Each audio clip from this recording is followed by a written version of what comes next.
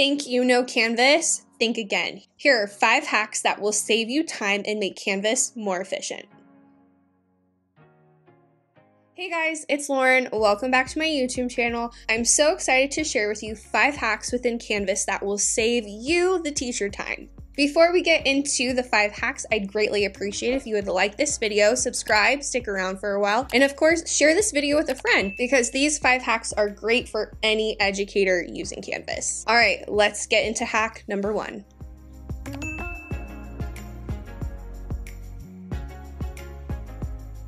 The first hack in Canvas is the Undelete feature. This is a secret way you, the educator, can recover deleted pages, assignments, or discussions within Canvas. To restore items that you accidentally deleted in Canvas, all you're going to do is come up to your URL of the course. And at the very end of that URL, you're going to type in /undelete.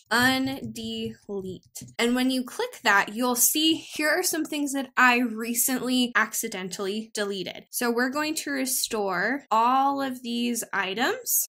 When I go back to my home page here, I don't have the assignment 2 in this module, but if I go to assignments now, assignment 2 is there. And so I can add it. So I can select it and then add it back into my module. Those files that I accidentally deleted are now back in my Canvas course files. So just because you delete something does not mean it is gone forever. You can retrieve it. This is so helpful overall because it saves you from having to recreate something you accidentally deleted. Hack number 2 is the message students who feature. This is within the gradebook and it allows you to easily message students who have not submitted, let's say, an assignment or have not completed a quiz on time. It gives you the power to message only those students who are missing that work. I'm in my gradebook and I'm going to message students who have not submitted this assignment yet. So all I have to do is come up to the assignment, click on the 3 dots in the title, and then go to message students who. From here, now I have compose a message. So I can see I have some options. So this is for students who have not submitted. So that's how I'm going to leave it. But you also have maybe they have submitted, they have not been graded yet, scored more than, scored less than, or for maybe students you reassigned this to. So you do have options, which is really, really great here. You can check off this box of skip excuse students. You can also click on show all recipients so you can see all of the students who are included in this message. And you can choose to manually exclude them if you don't want them a part of this message. So then you will type in your message. You can also attach a file if you would like. You can also record a video right within Canvas, which is great. And so the last piece is to just click the send button. And now this message has successfully sent to those students who have not submitted this student annotation assignment yet.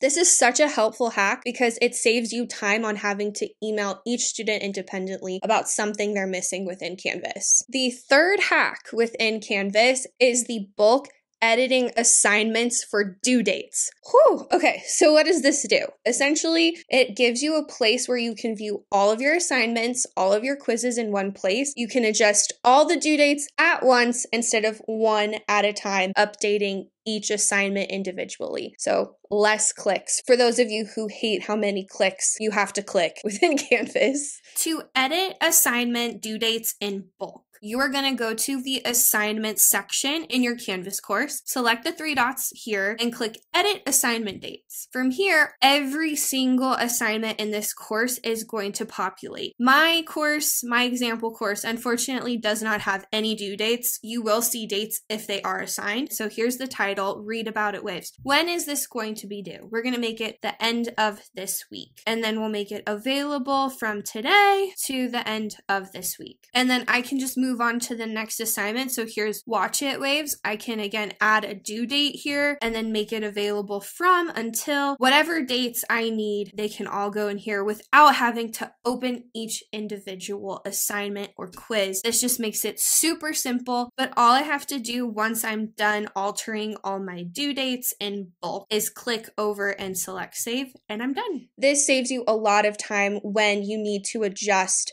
multiple assignments or let's say the pacing of your course for a certain project or something like that changes. The fourth hack within Canvas is the Speed Grader keyboard shortcuts. These keyboard shortcuts allow you to grade so much faster. I hate having to move around all over the speed grader, click next and click on the rubric and all those clicks, less clicks, just select these keyboard options. To find the keyboard shortcuts within your speed grader, you can actually select the little settings gear icon and then go to shortcuts. So you'll see here, J is for next student, K is for previous student, C is leave a comment, G, change grades, and R, use the rubric. So let's try these out. Here's the student, so I'm going to select J. So now we have student 2, J again, student 3, and then K, student 2, K, student 1. So there you go. There's those keyboard shortcuts. Then let's say I don't want to click in this box. I just want to enter in a grade. I'm just going to select G. And so now my cursor appears and I can just type it in right away. Now I want to open the rubric without having to click it every single time. We can just hit the R button and it'll actually collapse. So R to open. The one that I noticed has not worked is C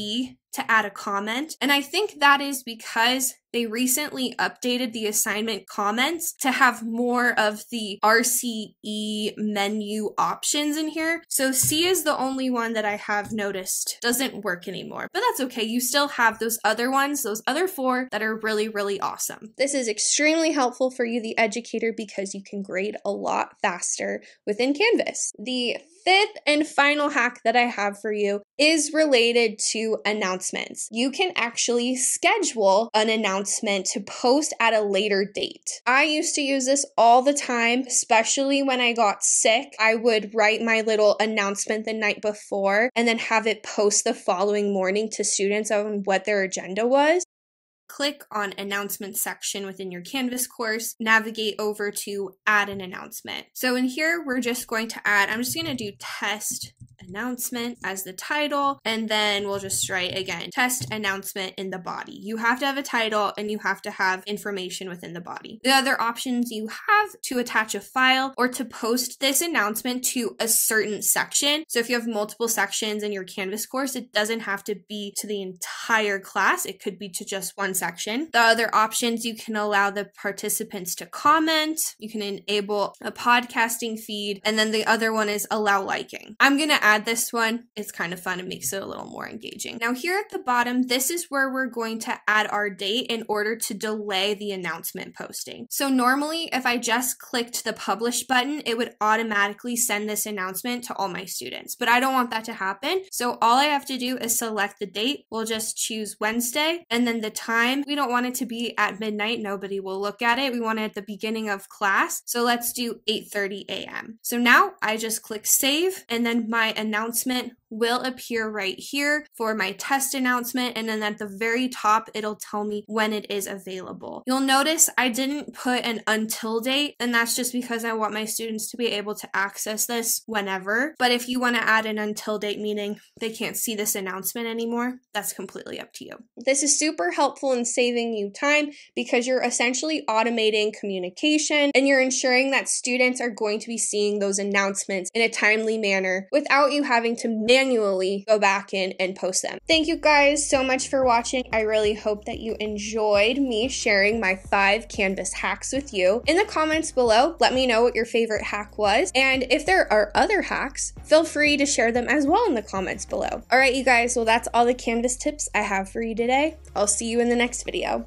Bye!